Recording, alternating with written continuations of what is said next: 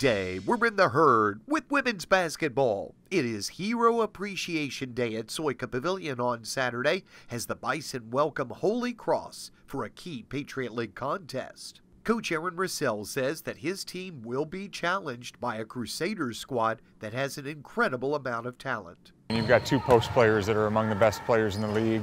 Manus, obviously preseason player of the year. A lot of coaches think she is the best player in the league. And very, very tough cover, and we've had our hands full with her over the years. Coach Russell says he thinks this year's Hero Appreciation Day will be really special because each member of his team will be wearing special warm-up shirts.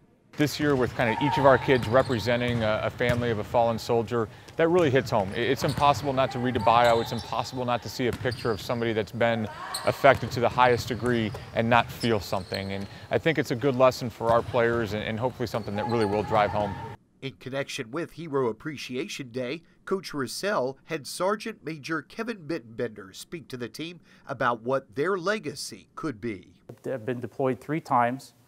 And during those 3 deployments, one of which in Afghanistan stood out the most. I lost 3 of my closest friends in an ambush. My team leader, Major Hank Officier, and I was the senior leader, I was a sergeant major, and we were planning for the mission to go forward through this operation the following day. And he and I had the same type of respect. I'd call him Major, I would call him Sir, and he would call me Sergeant Major.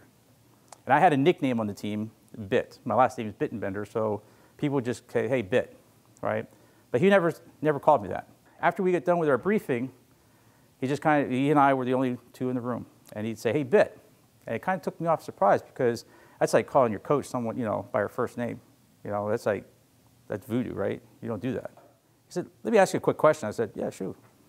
And he says, what do you want your legacy to be?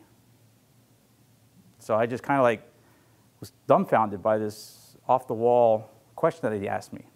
And I said, well, let me just give you a textbook answer. I said, I just want to leave things better than what I find them. That's what I want to be known for. And then I just took a pause. I said, well, let me take that back. You deserve a better answer than me just coming off the cuff with an answer for you, okay? And I said, I'd like to think about it and give you a solid answer, if that's okay. He said, no problem. Following day, we went out on mission on the 27th, and Major Officier was killed, along with 2 other my close friends. And for the longest time, that bit of history, you would say, haunted me. You have to think about the legacy you want to leave behind here, because you may not have a second chance to do that. You may not have that opportunity, right, to do that again. So you have to make the best of the opportunities that you have and to really think hard as to what legacy you want to leave behind. Senior forward Megan Mikklelsen says that Sergeant Major Bittenbender's speech made her think of her father, who also served in the U.S. Armed Forces, joining the Air Force when he was just 18 years old. He retired a couple years ago, not too long ago. I think it's probably 6 years. But now he's serving for the Army Corps of Engineers, so he's still back out there helping people.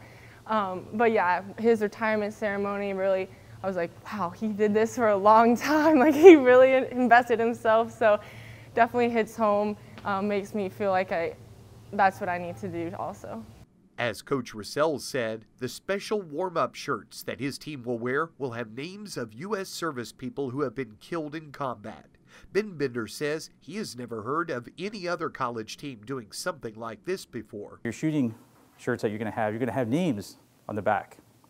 And what we're going to try to do is bring some of those families to the games so that you have kind of a clear perspective as to who you're wearing on the back, a little biography of that person.